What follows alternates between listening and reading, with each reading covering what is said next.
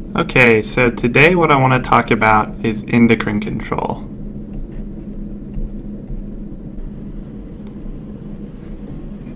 And in order to talk about endocrine control, I need to talk about two major glands. First, the hypothalamus. I'm going to draw that in here. And then in this enlarged image right here, this is just a blown up view of the hypothalamus. And then the next major gland that we need is the pituitary gland. And the pituitary gland is the gland that dangles right below the hypothalamus. And you can see that the hypothalamus is a structure right here in the forebrain, and the pituitary dangles right beneath it. And as a member of the brain, the hypothalamus receives neural signals from the brain and from the peripheral nervous system, and it funnels those signals to the pituitary gland, which ultimately controls the other endocrine glands and our body's hormonal response to the environment. And there are two different parts to the pituitary gland. You have the anterior pituitary gland, and then you have the posterior pituitary gland. And the hypothalamus interacts with the anterior and posterior part in two different ways. And so it interacts with the anterior pituitary gland primarily through the hypophyseal portal system, which I've kind of drawn in here. And the hypophyseal portal system is a capillary system, so little blood vessels that flow between the hypothalamus and the pituitary gland, and the hypothalamus secretes hormones into this little system, and they go down and they signal the pituitary gland. And so that would be an example of a paracrine signal, or a really regionally acting signal. And so one example of the hypothalamus hormones that signal the pituitary gland is gonadotropin releasing hormone, or GnRH. And gonadotropin releasing hormone is going to go down to the anterior pituitary, and it's going to stimulate the release of follicle stimulating hormone and luteinizing hormone, so FSH and LH.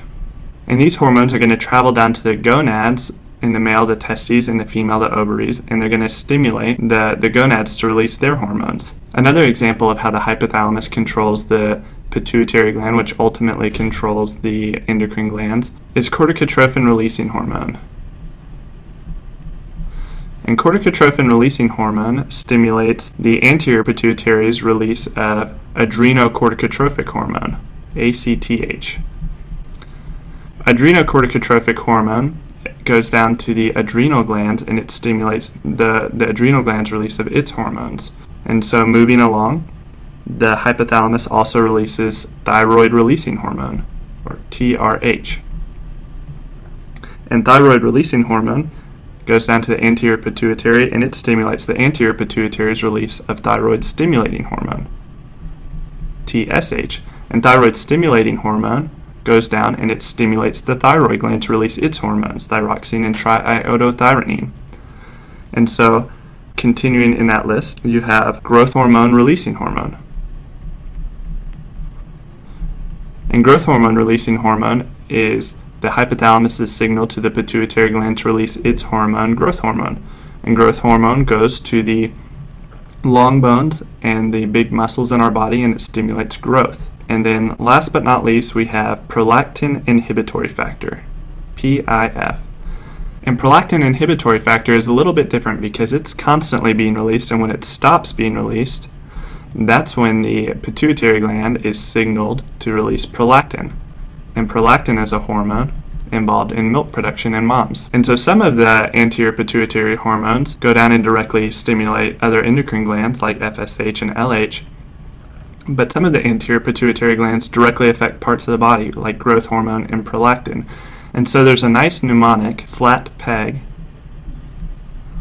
which helps me remember which one's which, because FSH, LH, ACTH, and TSH, or the flat hormones, are called tropic hormones. Let me get a different color for this.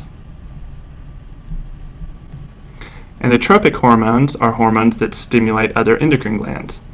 PEG hormones are the direct hormones, and they include prolactin and growth hormone, and the E is for endorphins, which I haven't included in this list because the anterior pituitary does release endorphins, but so do a lot of other parts of the body. And so E is for endorphins, but the PEG hormones are direct hormones.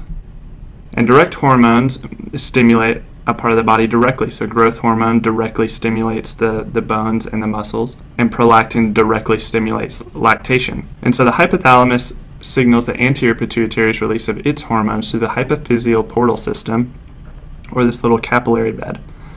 And then the hypothalamus also communicates with the posterior pituitary, and it does that through stimulation of nerves which run down that pituitary stalk right here. And the hypothalamus sends a signal down those nerves to the posterior pituitary and causes the posterior pituitary to release a couple hormones too.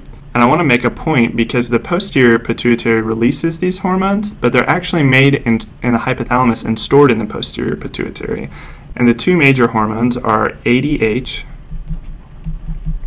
and oxytocin.